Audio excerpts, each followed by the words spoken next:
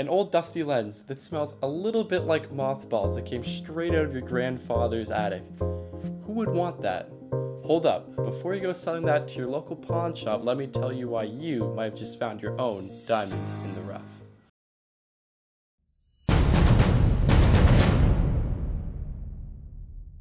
Alright, now before we jump into my top reasons, I'm going to have to explain a little bit of exactly what a vintage lens is for those who don't know. For our purposes today, a vintage lens is any lens developed before the 90s, although we'll be mostly focusing on 70s and 80s lenses, but you can find lenses that go as back as early as the turn of the 20th century. Now, a little disclaimer before we get started. To use a vintage lens, you're going to need a lens adapter, but they are pretty commonly found and not that expensive. I'll explain more about that at the end of the video.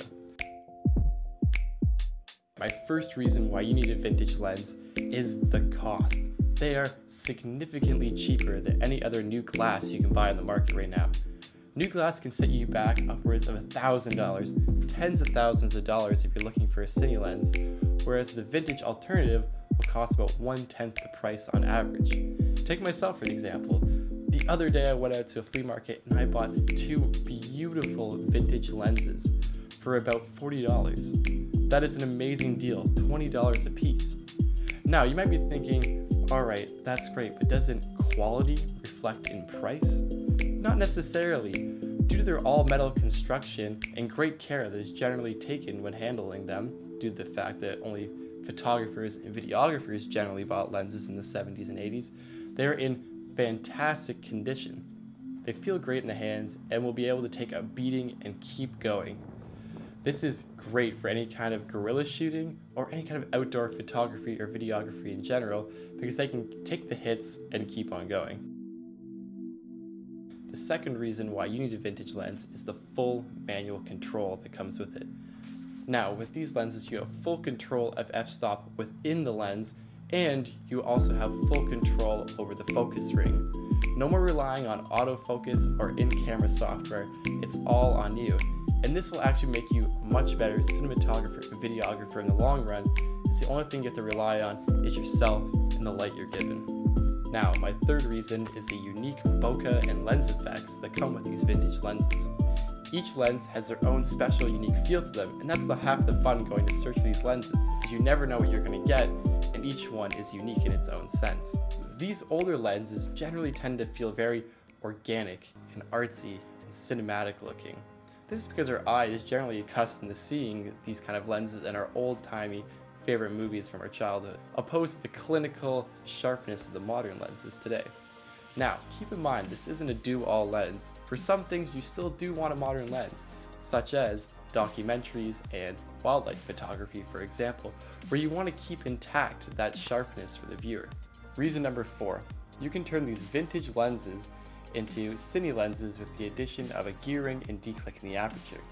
Now this is fantastic for anyone who's on a budget but still wants to get those really smooth focus pulls and pushes.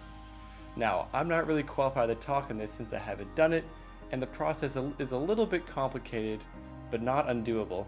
So I'll be including a link in the description which will tell you exactly how to do this if you want to attempt it yourself. First big question you might be asking is, now where do I get these fantastic vintage lenses? Actually, they're pretty easy to find. You can find them on almost any online selling platform such as eBay, Craigslist, Kijiji if you're in Canada, and many, many more. Also, if you're more of a brick and mortar kind of person, you can head to your local antique market or a flea market and most likely find some there. Now, keep in mind, some people know the value of these lenses and some don't. So don't be afraid to haggle with the price and try to get it down as low as possible. Alright, so you bought that fancy vintage lens. Now what? Well, the first thing you're going to need to do is also buy an adapter that's specialized for your lens and for your camera. Every lens is different depending on the company, so you have to be really careful with what kind of model you have and what kind of mount your camera is. For example, the vintage lens that I'm using right now is an FD mount, and I have to mount that to my modern EOS mount. Next, you want to get your lens mount adapter that you got. Now be very careful with these because you don't want these scratching either, or else they'll also affect the quality of your image. I'm gonna take that ring boot from the case. Now these are gonna mount onto the back of the lens. Now this one, simply align the dots, red dot to red dot on this lens. So simply gonna do that, like so. Twist, turn, locks in nicely. There we go, we're locked in. There we go, now you have the lens. It's as simple as that.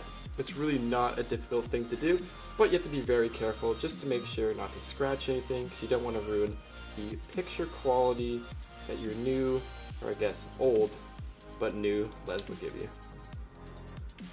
Alright everyone, that wraps up my video today about why you need a vintage lens in your collection. I hope you guys enjoyed it and come back for more. Remember to like, comment, and subscribe, and I'll see you guys in the next video.